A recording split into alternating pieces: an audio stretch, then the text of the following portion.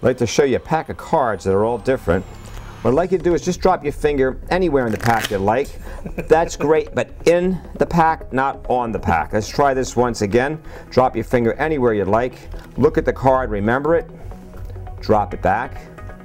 Watch it go from the center right to the top. Was that your selected card? Yeah. Let me cut these one more time and look what happens. It jumps right back in the top. Let me cut them one more time and look what happens. It goes right back to the top. I'll tell you what we're going to do. We're going to cut them one time. We're going to take the 4 of hearts. We're going to place that right in my pocket. This time just say stop. Stop. Please take a look at the card. Don't forget it. Yeah. Watch what happens, because that 9 from the pack is now where the 4 of hearts is. Well, where's the 4 of hearts? Take a look. It's now on top of the pack. I'll tell you what we're going to do. We're going to make, let's cut these into 1, 2, 3 piles. Pick any pile you'd like.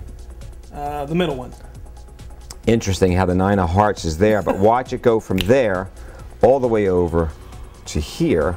Watch it go from this pile over this pile. Now you're thinking, how is that done when you have a pack of cards that are all different? Well, that's interesting to say, because watch what happens. If we take this 9 of hearts, place it on the bottom, the whole deck now becomes the 9 of hearts. That's right. Well, you can't do many card tricks or play many card games with the 9 of hearts. Let's just take it and let's make them all different again.